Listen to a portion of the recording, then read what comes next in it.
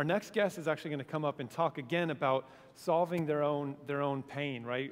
Manufacturing their own aspirin. Obviously, OCP, the power requirements, and the rack, the physical rack requirements, is an aggressive sort of technology to adopt all at once. So a bridge was required. So please help me join Brian Obernesser, who is the Director of Data Center Architecture for Fidelity, in talking about the Open Bridge Rack.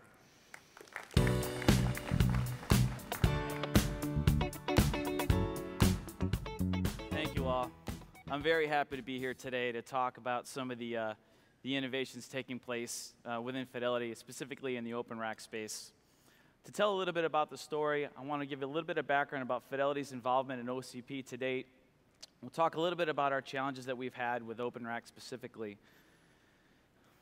We'll talk about how the Open Bridge Rack idea was born, and then we'll get into the specifics around the design itself. Fidelity's been involved in the OCP since its inception. We participated in several projects, as well as some of the tracks. Some examples of our participation are our contributions to the requirements gathering for the Roadrunner motherboard design. We participated in and now are sponsoring the OCP hackathons.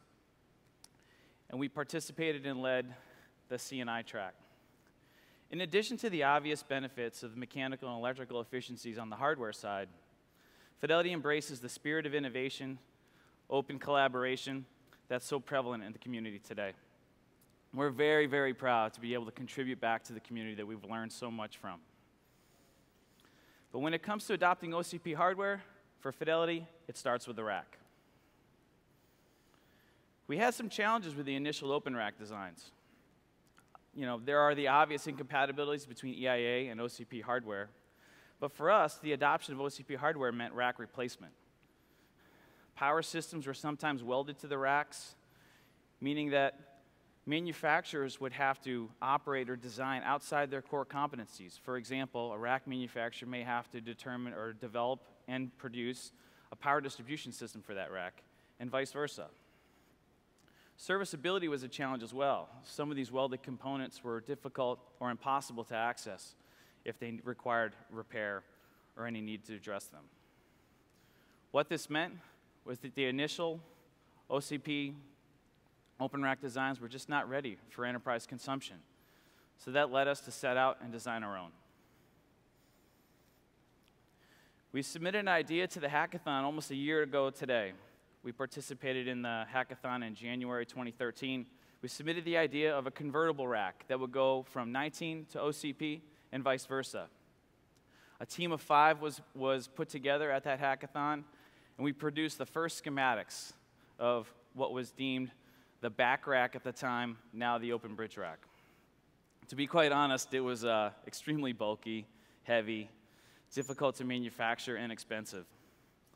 But this led to a search for us to find strategic partners in the industry with some experience with manufacturing these components, and ultimately, it brought us to where we are today. The Open Bridge Rack benefits. The rack itself is compatible with both EIA and OCP hardware. We can convert those racks from the EIA standards to OCP in a very rapid and simple, easy process. We've disaggregated the power from the rack. No longer is it a welded solution. This allows subject matter experts and manufacturers to innovate within their respective areas. It allows Fidelity to respond to the changing rack demands in our environment. So as we begin to adopt OCP hardware, we can simply convert racks in place, on the floor, gang together from EIA to OCP, and if there's ever a need to go back, we can do so. What's most important about the design is it's vendor agnostic. Because we've separated the rack from the power, we can collaborate with manufacturers in their respective core competencies and create an environment where we have collaboration, but also create competition, ultimately driving down the price and the cost of the racks themselves. So without further ado, let's see the racks.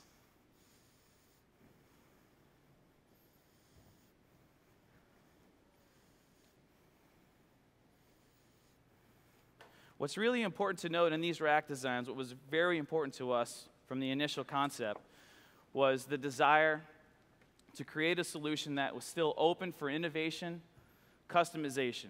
These racks are adjustable in width, depth, and height. They come with bolt-on accessories that are highly customizable. And that's for aesthetics, security, airflow, and cable management.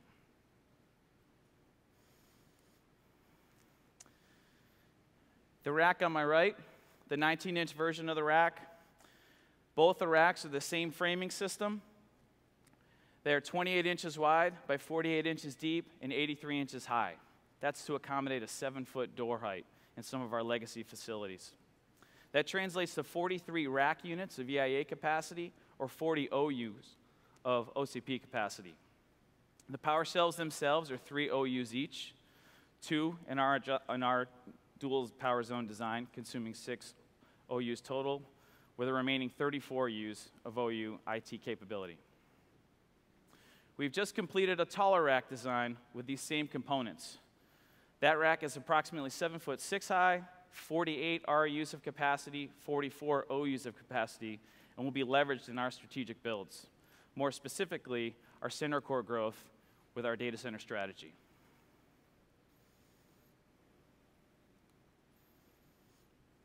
These are some of the first images taken of the rack. This was our first mechanical integration test. We had the rack manufacturer bring the rack on site, electrical manufacturer bring those components on site, and we integrated the two for the first time. We were very surprised that it went off without a hitch. We timed the event, so the images on the left are clearly the 19-inch version of the rack and the OCP version on the right. We did our first conversion from EIA to OCP and timed it. It was a total of 75 minutes. But there was a lot of sequencing errors. We were manipulating components that created conflicts during that conversion process. So what we did was we backed up and scripted those conversion instructions. We estimate that time to be no more than 45 minutes without experience. And clearly, the more racks you convert, the more efficient that process will become. So let's talk about the internal components. The most innovative components inside the rack are the vertical rails. In the 19-inch version, you can see the standard cage nut mounting solution. What's important about these vertical rails is they're dual-sided. So this is the EIA face of the rack. There's also an OCP interface on those vertical posts inside the rack. The conversion process is very simple. You simply remove, rotate, reinstall. The conversion kit itself is made up of 3 major components. Obviously, the electrical distribution, which consists of the power bus, the power shelves themselves, and PDUs if that's part of your application. But the other 2 components are the wire managers located at the front of the rack, now managing that communications cabling that's moved to the cold aisle. And there's a power bus adapter kit at the rear of the rack. That adapter kit is highly customizable. So in our solution, it's a dual zone power solution where each power bus attaches to the rack at 4 points. But it's highly customizable and easily adapted to your mounting method and power zone solution of your design. What's also important about these components, both the wire managers and the adapter kit, is they serve as blocking mechanisms inside the rack. You'll always ensure that your internal rails are always at their appropriate positions per the OCP standard. They make sure that the rails are square and at their proper positions in order to accommodate those hardware types. The electrical components themselves, again, we have a dual zone solution with 2 power shelves servicing each zone. These are 400-volt, 2N power solutions to be used in our strategic data centers. We're also finalizing a design on 208-volt power solution where we'll have an upper and a lower zone. Both of those designs will have a 15 kW capability for that rack. One of the most recent innovations in the space came about as we designed some of our carrier rooms for our strategic build that's taking place at this time. We had a requirement for our telco providers where they require 23-inch rails inside the rack. Our desire was to try to leverage these open bridge racks wherever possible. So just last week, we completed a new rail design that can now be adapted between 19-inch and 23-inch hardware, and we'll be using those in our carrier rooms for our telco providers.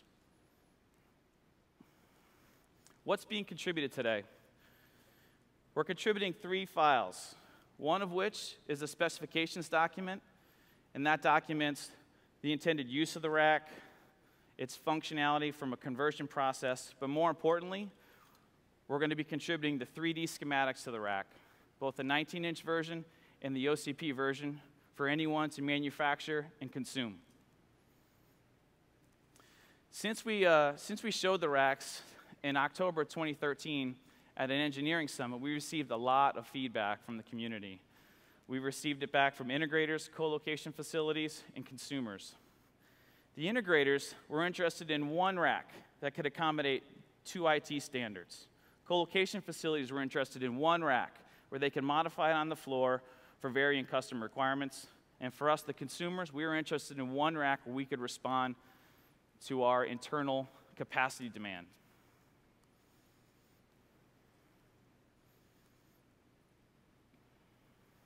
At this time, I would like to give special thanks to some of the companies that participated in the development of the solution, 2 of which would otherwise be competitors, all of which were open to collaborating on design, but more importantly, contributing back to the community. So at this time, I'd like Electrorack, Delta, and CTS, please stand and be recognized by the community for your contributions back to them.